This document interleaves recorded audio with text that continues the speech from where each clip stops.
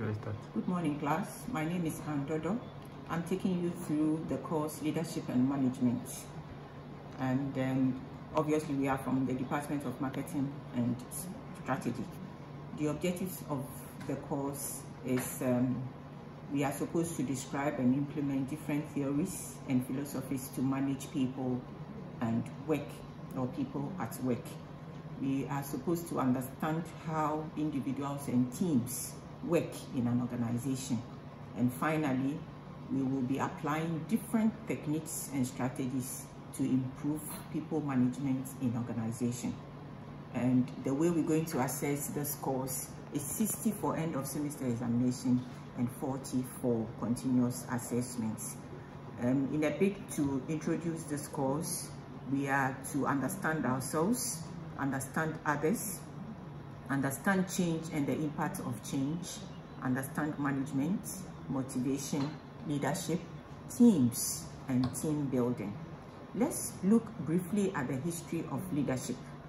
There is this man called James McGregor who started leadership proceedings in writing in 1978.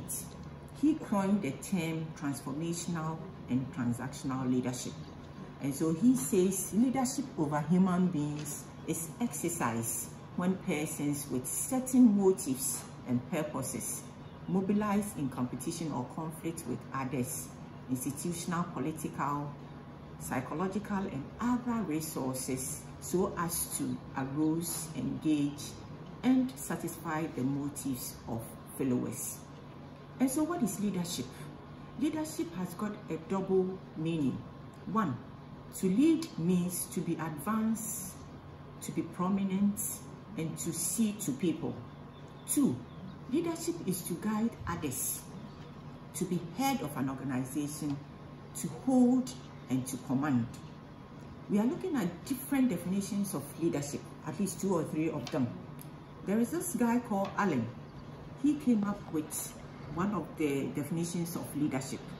And he says leadership is the activity to persuade people to coordinate and to cooperate in the achievement of a common objective. George Terry also says that leadership is the activity of influencing people to strive willingly for group objectives. Let's look at the characteristics of leaders. If you are a leader, you should be enthusiastic. So enthusiasm is the inspiration for the work and goal achievement.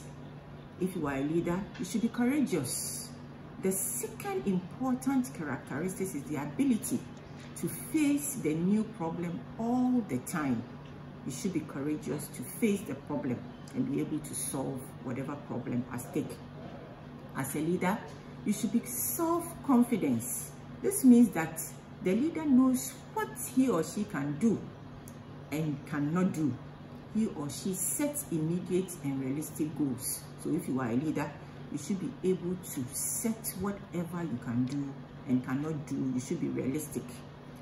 And another thing is integrity. A leader keeps his or her promises made to those over him or those he or she is dealing with. You should be friendly as a leader. Friendliness means basic interest to respect people as individuals. And also, as a leader, you should have the ability to give and get cooperation. The leader must know that in order to get cooperation, he or she must be prepared to extend cooperation. Finally, let's look at leadership skills. One, as a leader, you should have what we call speaking skills. You should be able to speak in public. You should be able to have writing skills. You should be able to write and write well. You should have interpersonal skills. You should have decision-making skills. You should have administrative skills. And finally, you should have supervisory skills. We will end the class for today and continue next week. Thank you very much.